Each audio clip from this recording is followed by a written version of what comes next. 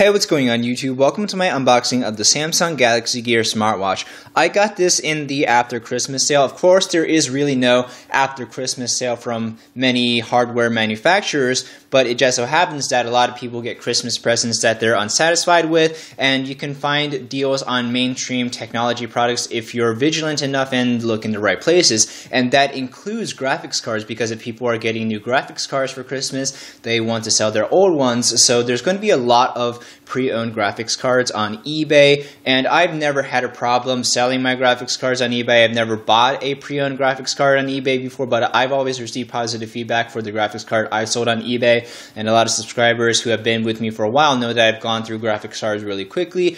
And the way that I'm able to do that is I sell my old graphics cards before they depreciate in value. So definitely right now, if you want mainstream tech products, there are a lot of good deals floating around from people who are dissatisfied with their holiday presents. But for less mainstream and more niche products, it's probably going to be a lot harder to find deals from individual sellers. But I got this $60 off the price, and it hasn't even been worn. So without further ado, let's take a look at the watch.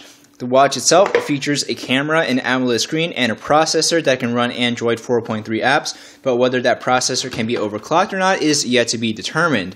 So here we see the screen in all of its beauty. It has a resolution of 320 by 320, and the camera is embedded into the strap.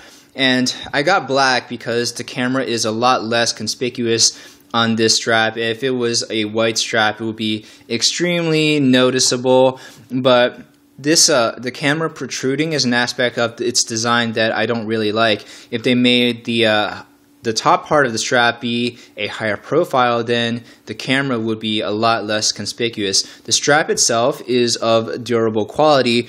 It's kind of like a fitness/casual wear hybrid, because you can't just swap out the strap, so they need to have the strap be accessible for a lot of different uses, and it's adjustable based on notches within the strap.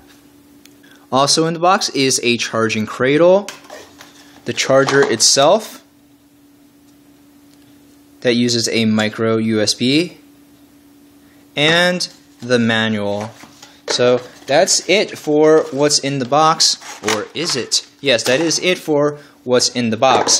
And the Samsung Galaxy Gear is only compatible with phones that are from Samsung that run Android 4.3, so that's the Note 2, the Galaxy S4, the Galaxy S3, and the Note 3. And this exclusivity is part of the reason for the early lack of success of the Samsung Galaxy Gear, because it not only hurts consumers that don't have a Samsung phone, it also hurts phone owners who are Samsung phone owners, because that kind of locks them into using only Samsung phones in the future if they want compatibility with their Galaxy Gear. So I'm going to go ahead and boot up the Gear and give you a really quick rundown of its initial features. Okay, so I've used the phone for several hours now, and the first thing I did was install a custom background using a picture of my computer and an overlay of a clock and the date. And next I tried to use the Power Rangers communicator ringtone, but this phone only comes with 3 ringtones by default, and Samsung doesn't have an app that allows you to set custom ringtones, so I had to take a crash course in the Android software development kit to learn how to push MP3s onto the notifications folder on your phone, and finally I'm able to use the Power Rangers communicator as my ringtone. Okay, I've managed to use some of the other basic functions pretty easily. It's very intuitive to make calls and receive calls and read text messages. You can't send text messages outside of using S-Voice. I have S-Voice mapped to double tap the button on the side, but I'm not going to do that in this video because S-Voice is going to take microphone priority. I'm recording this video with my Galaxy S3, and you guys wouldn't hear any more audio for the rest of the video because S-Voice would immediately take priority of the microphone, and it won't give back priority until I stop the video and start it again. But moving on, the apps are very limited right now. On the App Store, there's probably 30 apps that you can download, and 10 of them are just skins for the phone, but that's an aspect of phone development that I respect. Did I mention the Galaxy Gear as a phone? Okay, I apologize. Smartwatch, but phone just rolls off the tongue a lot easier. And that's an aspect of mobile OS development that I really like, and mobile OS hardware that I really like, in that the developers make phones and smartwatches and other high-end devices have an overkill amount of hardware compared to the amount of software that is available, in the hopes that the public will develop software that takes full advantages of the capability of the hardware. But that's the exact opposite of console development, whereas the Xbox One and the PlayStation 4 use hardware that is already outdated. And I was watching CES coverage. The NVIDIA Tegra K1 tablet is running 192 cores, CUDA cores or something like that. So it's basically GeForce merged with a tablet, and it's ridiculous. So by next generation, the NVIDIA Tegra K2 is going to be basically PS4 and Xbox One graphics at 720p on a 5-inch display. And gosh, like the Xbox One and the PS4 are already using outdated hardware, but the reason why the Xbox 360 and the PlayStation 3 lasted so long was that Sony and Microsoft took a loss on the hardware, and they were losing money with each unit sold, but they put in an amount of hardware in the systems that was like on par with some, like, you know, pretty beastly PCs at the time. And because of that, it was enough of an overhead that developers could take advantage of the system capabilities for years.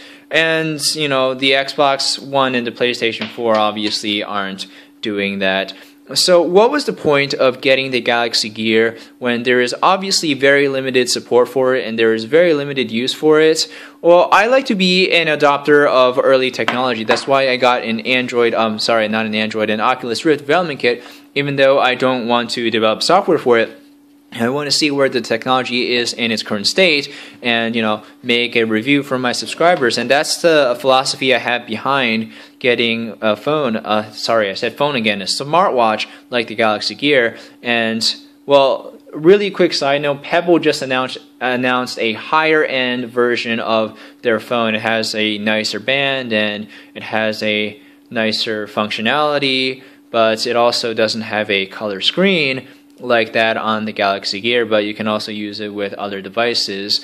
But I like head-turning technology, and there is a price of admission. Obviously, I paid $240 for this watch, but, you know, I like to inform consumers about the possible benefits of technology like this and make suggestions on how better this technology could be used in the future. But to make a proper assessment of how this device integrates into my everyday life, I have to give it about a month of using it all the time, and by then you'll know my final thoughts on the Galaxy Gear and whether it's a worthwhile purchase. But this is definitely an avenue of technology that I want to see develop further. There is going to be a lot of screen area on your body, like on your wrist, and then with Google Glass, you can be sure I'm going to pre-order Google Glass. You have a lot of screen space all over your body. So I very much hope that you enjoyed this video. Stay tuned for my final thoughts on the Galaxy Gear. My name is David, and I'll see you next video.